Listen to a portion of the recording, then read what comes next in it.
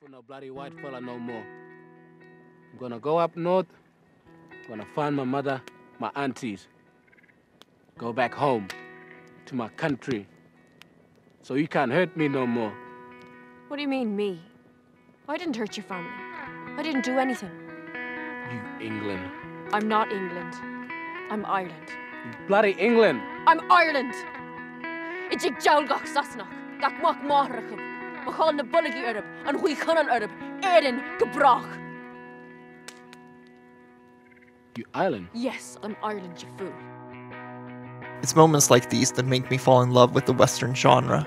Strangers sitting around a campfire sharing stories about the harsh world that they reside in. It's a brief moment of humanity and comfort that the wild often refuses to offer mankind. It is characters from different walks of life realizing that even though we are all different, the traumas we share are very much the same. And even though the movie I'll be talking about today is set in Tasmania, I do believe that Jennifer Kent's The Nightingale is a perfect Western. It's also relentlessly cruel and violent. See, at its core, The Nightingale is a revenge story. When going into this film, I thought I was going to get something like Ingmar Bergman's The Virgin Spring, but what I ended up getting was way more in line with Wes Craven's The Last House on the Left. And I think that's a good thing, even though it can be hard to watch at times. All of the music in this review was written and recorded by me. If you liked the video, please consider giving it a thumbs up. Now with that being said, viewer discretion is advised. I freaking hate the English. I'm Ireland. Bloody white people.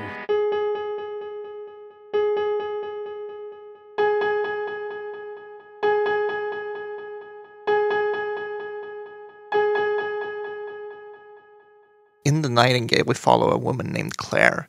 It's 1825 and she has lost everything due to the actions of one high-ranking British soldier. We follow her on her quest for vengeance as she tracks him down with the help of a native man she's hired to be her guide. Throughout their journey, they realize that they share somewhat of a common goal. Through trauma, they become a singular unit hell-bent on regaining the little bit of control they once had over their lives. The admiration they gain towards each other throughout the film is simply beautiful, and it contrasts so well with the scenes of depravity committed by these British soldiers. These guys are psychopaths, killing, raping, and plundering everything they can.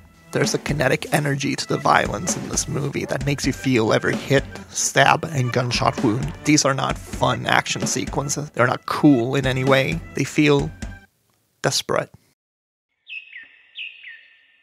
I remember this film getting quite criticized during its festival run for its violence, and I feel like all those people that were criticizing the film were so close to getting the point. It is very clearly about the horrors of colonialism, and I honestly think it's important to not sugarcoat that message in any way. In my opinion, too many period pieces do just that. They sugarcoat atrocities committed by mankind. I actually want to go back a little bit to the point I made about The Last House on the Left. It feels fitting that I'm comparing The Nightingale to an exploitation film, because at its core, that's what colonialism is. It's exploitative. But I also feel like some of the discourse around the film has damaged its reputation. The film is not just filled with physical violence, there are lots of other things to take away from it as well. Like for instance, throughout the film, Claire has nightmares about the abuse she suffered. In these sequences, Jennifer Kent once again gets to flex her horror muscles like she did in her debut feature film.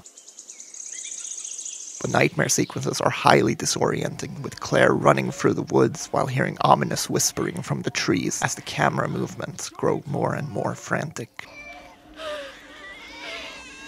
Shut it up now! But I think what will stick with me the most from this film is the companionship between Claire and her guide Billy. It gives the film some sort of hope to hold on to. I was actually amazed that a film I had only heard such ugly things about could be so beautiful. If Jennifer Kent keeps making movies half as good as The Nightingale and The Babadook, she is going to be remembered as one of the great directors of our time.